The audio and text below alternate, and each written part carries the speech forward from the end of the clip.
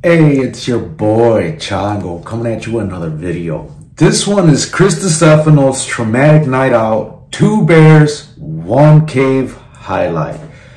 I'm excited. Let's get right into it. Another thing I had to bring up because you talked, it would be hilarious if you killed yourself later today. Yeah, it's possible. But this was again on Instagram. I watched the whole thing. You talked about you witnessed an attempted suey wooey off of like 2 guys. This is real. Dude, the suey wooey, which is what we call suicide. We make it fun in my house. Dude, let me. Dude, was this in your building? This was in my friend's building. So I had two friends, Frank and Johnny. Frank's a great comic back home. And listen, gay guys, they have a good time. Yes. Everybody knows, like, gay guys, they have fun. They're doing meth. They do like that thing. Like the gay guys, if you go out with a group of gay guys, it's a good time. They really hit it hard, and it really is like a beautiful thing, right? Bert and I one time went out when this is like more than 12 years ago.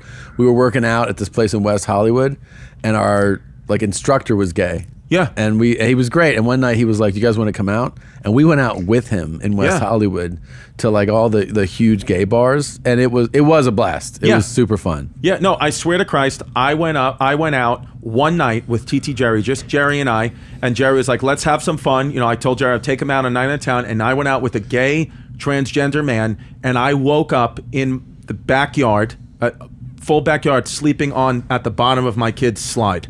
I had no idea how I got there. I just woke up because we just went crazy, and he's probably spiked my drink and whatever it is. We had a good time. But let me tell you about Frank and Johnny. Okay? Real story. I put it out there, and what I'm about to tell you is true. This is true. This is not fabricated for the stage. This is.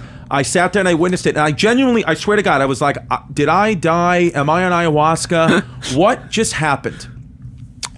So we're. After shows, it's 2 o'clock in the morning. It's New York City. My friend Frank goes, "You want to come over back to our place? Keep drinking, whatever." This was at a time when me and Jasmine were co-parenting, so we weren't together at that time. So I didn't have to be home. My daughter just had 1 kid at that time, was with her mom. I was just going to go back and sit and jerk off in my apartment anyway. Yeah. So I was like, might as well go hang out with these gay guys. Yeah. So and get jerked off. So I said, all right, I'll go. So we're in the cab going, and they're pretty hammered, right? Yeah. And I'm like, whatever, it's just fun. And I'm buzzed too. Do they try to turn you at any point? Never, not once. Truly never. Frank told me that he knows for sure I'm not gay, even though I would ask him, like, I feel like I could be gay. He was like, no, you're not gay. He said, because you play around, you want to suck dick, whatever, as long as it's in my fasting window, like whatever jokes you do. He said, but then you also have body dysmorphia. Like you also are like, like you're a little bit like, he was like, like you're like this bigger guy, but like you think that like you're not, and blah blah blah, and you're like embarrassed about like your nipples and all that. He said gay guys wouldn't do that. Gay guys are like proud to be gay, proud of their bodies. He was like, it's straight guys that you're a little bit like. That's 100. I just learned that I'm straight. Yeah, because I'm the same way. And it kind of clicked because I was like, because you would think it's the opposite. But he's like, no, gay guys are like, how many gay, they'll take their shirt off. Sam Smith, whatever. Because gay is just like sex, body positivity. Yeah. Straight guys are like, no, my nipples. Yeah, I don't feel them. So what he's saying is gay people aren't self-conscious? I call bullshit on that. That's the only deciding factor. You're self-conscious. You can have a dick in your mouth, but if you're self-conscious, you're not gay. I call bullshit on that. But anyways, let's carry on. Proud about how I look. You're very insecure. So I was like, okay. So we're going, they're drinking, and then Frank, and because I went to their house a couple of times over the years for their Super Bowl party. They always throw a good Super Bowl party. And Frank makes this like really good ranch dip. It's like homemade ranch dip. Who knows what's in it? I know you guys are like, probably come, maybe. Yeah. If it is, it is. It's good. It's still delicious. Delicious. And I said, buzzed. I wasn't intermittent fasting back then, so I was just fucking a free-for-all with eating. Free-for-all. So he said, I'll make the ranch dip. I was like, I'm in. Let's go. So having a good time. And Frank and Johnny were arguing a little bit. They were a little bit like, Is Johnny out with you to begin, or just when you get home? Johnny's with us the whole time. Okay. Johnny's Frank's partner, but he's not a comic. And Johnny is more flamboyantly gay. You're right. Like Johnny is like 100% like Nadav gay. Yeah. Like gay. Gay, Like gay, you know it as soon as you see it. You were like, that guy's gonna come dripping out of his ass. yeah. So high level gay. You just set him back high to the level fucking table. gay. You just threw it out a couple of- Where Frank, you would never know Frank was gay. Like Frank is like no clue. Like he's like, oh shit, you're gay. I've no idea until we were friends for like 2-3 years, and he's like, oh, this is my partner Johnny. Yeah. I was like, what? Your business What partner? the hell? Yeah, like I thought. Your business that's why you would partner? always like fucking rub my leg on the road and shit. Like just slowly massage my balls. I thought it was because we were boys, and you said you were like into healing. So So we get to their apartment. By the way, beautiful apartment they have. They always have the best decor. Beautiful decor, but then his partner does very well, like, restaurateur kind of guy. Very well, good stuff, and beautiful layout, gorgeous, like you said, great pillows. Gay's always good with pillows. And so we go. Frank starts making the dip, having a good time, and like Johnny's like, again, he's just mad. He's like, whatever, Frank. Like you hear shit like that in the kitchen. I'm like, oh, okay, drama. So Frank brings out the dip, and I mean, this is like a hell of a batch. Like he had, toasted warm pita, the ranch dip. He gave me like a Bud Light seltzer. And you'd been drinking already. I've been drinking already. So we're eating this dip, and it's so good. It's like warm. The bread's warm. I'm like, this is literally heaven. Like, give me a gun. Put it in my mouth. I want it in my mouth for the rest of the night. Like I'm ready to go. And so it was awesome. And then the arguing picks up a bit, because again, it's just like, imagine like you're drunk with your wife, like you start and there's it's the same shit, but now it's two guys. So it's like it gets the octane goes up in a gay fight very quickly. I did not know that. Because it's two men fighting at the end of the day, big egos, all that. So Johnny says to Frank, they're mumbling shit, and then Johnny out of nowhere, says to Frank, Johnny goes, I know you're cheating on me, motherfucker. Like that, motherfucker. And then Frank's like, shut up, Johnny. No, I'm not. He goes, I have the proof. I know you're cheating on me, motherfucker. I have the proof. He's like, sing it. I was like, oh my God. I was like, listen. And you're just watching this? I'm just watching this. And I'm saying to myself, I've been in a relationship with a Puerto Rican girl for close to 10 years. They have the proof. So if they're saying you need to cop to it now, that the only way is to say I fucked up. I fucked up. I was in Tuscaloosa. There was nothing to do, and I ate some farmer's ass. I'm sorry. So it happens. Just own up to it. They'll go to bed, and if you keep lying, this is where it gets bad. And then Frank goes, "No, I didn't." And Johnny goes, "I have the text. Do you want me to read them?" And then Frank, I guess, makes this split decision to say, I'm caught. I'm fully caught. Chris is here. There's no way out of this unless I just drop a nuke.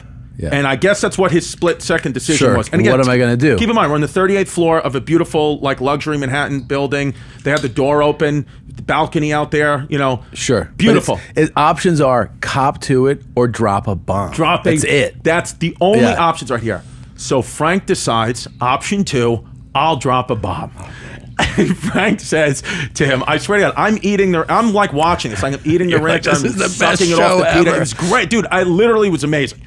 So Frank says, you know what, Johnny? I am cheating on you. And guess what? I also gave you AIDS. So that was the first time all night that I stopped eating. Because I said, whoa, hold on, wait a second. I did not know that anybody here had AIDS. Supportive of whatever you guys need from me. I want to just, Frank, did you wash your hands before you started making the you were slicing up limes? Were there any small cuts? Like, I don't know if AIDS gets killed in the gastrointestinal system. Like, I can't necessarily come home with AIDS because Jasmine's not going to believe that I got it from you. She's going to think that I got it from that girl in Tuscaloosa. So he goes, so I'm like stunned, right? The whole thing changes. Now, obviously, that's a moment. It's 3 o'clock in the morning, and I'm like, am I drunk? Are we on drugs? What's happening? So then Johnny goes, that's real fucking nice, Frank. real great, motherfucker. You gave me AIDS? And then I was like, what is my night right now? People are screaming, you gave me AIDS. I don't know what's happening, okay? So a couple of moments go by, and Johnny just starts pacing. And then Frank is just kind of like looking at him, like I saw a part of Frank, like Frank turned into a guy, like a real guy, like what, motherfucker, like you want to fight me about it? Like it wasn't like a dainty gay man, it was like something came over, like I'm fucking locked in on you now, like say something stupid. So I'm thinking they're gonna get into like an actual fist fight. And so I'm kind of standing up, you know, wanted to protect my friends. I know it's dry. I was going to say, like, Frank, let's get out of here. Like, stay with me, whatever. Like, I'm like going to witness like a real domestic dispute here. So Johnny, with that, says, you know what, Frank, Chris, this is great. What a great night. What a great night we've all had. Because of you, Frank. Great night that we've all had. He goes, I bid you both a farewell. Walks towards the balcony, steps up onto the balcony on the 30th floor, jumps off. Hand to God, jumps off. Frozen in time. I'm Elsa. Frozen. I literally don't know what to do. Frank doesn't know what to do. You guys are both standing there. Panicked. Like, when something like that happens, when someone, you witness a suey wooey, when that happens, there's no playbook. There's nothing you can do. There's nothing you can say. It just, you're frozen. So it felt like a lifetime. Like, truly, like just standing there in panic. It must have been an actual time 2 seconds less, because all of a sudden you hear, fuck, I think I broke my legs. We run over. He landed on the 36th floor, because what happened was they had a short balcony. The 36th floor, this guy had like a jumbo apartment. Sticks out. Balcony stuck out, like he had like 1,000 square foot balcony. So he landed there. So I run over and I see him. Like laying, like his leg is bleeding. Like he has a compound fracture. Bone stuck through the leg. Like he had a Tom Segura fracture. So he literally, bone out, bleeding out of the leg. So it's like crazy. So the man from the 36th floor heard a loud thud, turns on the light and runs out. Like runs out to see. I don't know if they knew each other, but like runs out to see. And again, because just all in the moment, I swear to God, I yelled down from the 38th floor. I said, be careful, he has AIDS. So don't touch his leg, it's bleeding. So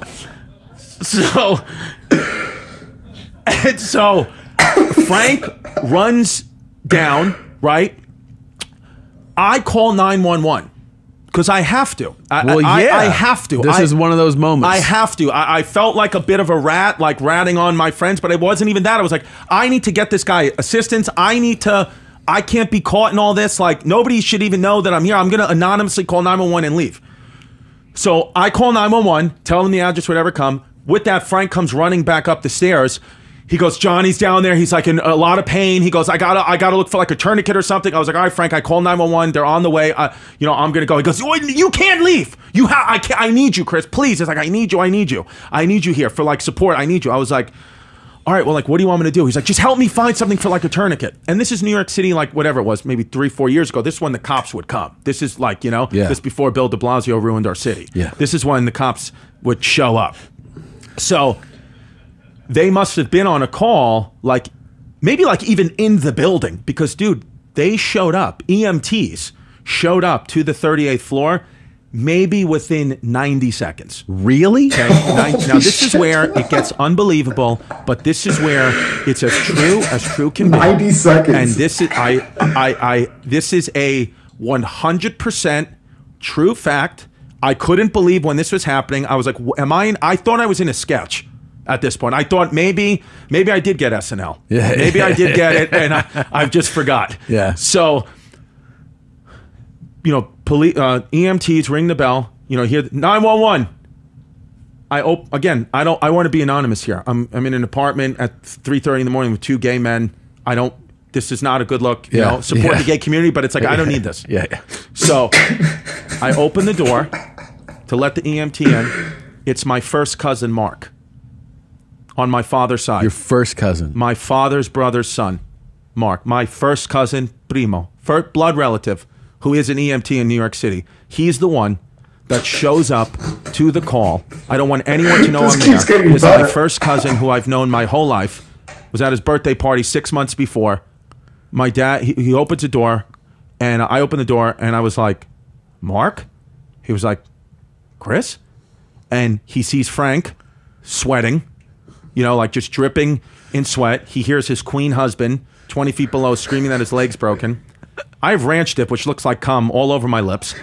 And I swear to Christ, I swear to Christ, the first thing he said to me, he goes, I'm not going to tell your father. And I was like, yeah, but it's not what you think it is. He was like, all this is safe with me. Yeah. We're here on a medical, this is business. This is a medical call. Take me to the victim. You do whatever you want to do in your off time. Dude, he goes, it's patient confidentiality. Your father will never know. I was like, dude, I'm not gay. I'm here. They're my friends. And then he goes, whatever, dude, just get me to I need to help the guy. So we go down there, I go down there with them to the ambulance, whatever. They're loading him into the ambulance, you know, big air cast on his leg, fucking stretcher. As they're loading Johnny in, you know, I'm there with Frank. I'm not going to go with him to the hospital, but I'm there. Frank says to Johnny, he goes, honey, you know I was kidding. I don't have AIDS. And then Johnny goes, I know. She goes, I know. We got excited. I said, whoa, what do you mean you know? I said, Frank's like, sometimes we get crazy when we fight. I was like, he just did a backflip off of Manhattan high rise. What are you talking about? He goes, this is how we get. We just get crazy. This is like a normal fight. So then I find out that he's, for fun, jumped from the 38th to the 36th floor multiple times. What? Some are, like, they've done that. They do meth. That's what they do. Multiple times when that man hasn't been home, they've jumped down, then went, you know, gotten back up. Like, they've done that. I bid you both farewell. I bid you both a farewell. So he knew that. I did not know that, but he knew. And the thing is with like a gay fight like that is that happens like crazy level of fighting. Yeah. They were in Turks and Caicos a week later, rehabbing his leg. 2 weeks later, they're in Turks. Like nothing ever happened. When meanwhile, you know, like with Jasmine, a Puerto Rican girl, it's like, I remember one time I accidentally liked one of her sister's bathing suit pics on Instagram, and I woke up with a knife in my sternum. Seriously? Yeah, she was not fucking around. You had scrolled and hit it? Yeah, I hit it. It was a full accident. You ever scroll and hit follow and go, I don't want to follow, and then hit unfollow? Yeah, and then it looks even worse. Wait, and then the person, I've had a person notice. Yeah. They go, did you just follow me and unfollow me? And I'm like, yeah, I was just a thumb thing. I didn't really want to follow you. I didn't really. Yeah, I have. And so that literally, that story, because people, you know, I've told that on stage. I think I put it in a special or online or something. I've had it too where I'll accidentally friend request someone and I didn't mean to. Like, honestly, I did not mean to. And it just so happens to be like someone I know, so now it's awkward because then like I'll have I had it once where I accidentally added a friend, right? And then I realized what I did, so I undid it. But then like 5 minutes later, they sent me a friend request, and I'm like, oh God. And I felt like such a douche. And I felt bad, so I just accepted it. But I didn't really want to be friends with this fuck. So now like fucking 3 years have gone by, or however long it's been, and now we're friends because I made a mistake. Fucking comment down below if you had some weird awkward shit happen. Now we'll probably be friends on Facebook to the day I die because I accidentally added someone. Yeah, I don't know. Anyways, let's carry on. And oh no, I put it on my album, Chrissy New York Comedy Club, which is out now. And oh my God, and people like that didn't happen. And I'm telling you, Tom, it happened. It's one of the craziest stories. Mark, all up to Mark, it happened. Bert and Tom and Bert. Holy shit, was that a story? Oh my God, I didn't know gay people got down like that. Yeah, I am as straight as it gets, right? And I went to this chick's birthday party, and she happened to be, I mean, she's a lesbian, so like, and I got invited to it. So I went to a gay bar. I had a good time. All things aside, I had a good time. There was this, so we had this big table. There's probably like 10 to 15 of us, fucking big table, right? And there was this, I mean, everybody there was gay, right? So fucking, there was a table near us. And there was some guy we didn't even know buying us rounds. Like, dude was a baller. I don't know. He was like, hey, buy them drinks. And like, we didn't even know the guy. I didn't fucking buying everybody drinks and shit. Like, that was nice, you know? But yeah, it was a good time. It was definitely a good time. You know, it's just a couple times I went to the bar by myself to ask for drinks, and I could just see the eyeballs, right? Like, I felt a little awkward, like, but like I said, it was an experience. Would I do it again? Probably, to be honest. I would just, I'd have to make sure I brought my wife with me, because that just, some weird shit, man. But God, this story's crazy, right? Like, the fucking, yeah, I don't know, man. I didn't know gay people got down like that. Like, is that a normal thing? Where, I mean, I get jumping off a balcony. That can't be normal, right? But having crazy explosive arguments, fuck that shit. Yeah, I don't know, man. Gay or straight, I don't think that's healthy, right? Anyways, if you enjoyed this as much as I did, go ahead and hit me up with some likes, man. Let me know that you enjoyed this shit, because I fucking did. This is fucking crazy. And then if you haven't already, go ahead and subscribe. This is madness. And I'm going to continue to find crazy stories like this. So if you're not subscribed and you don't hit that notification bell, you're definitely going to miss out. So go ahead and subscribe. Anyways, that's all I got. You guys take care. Peace out.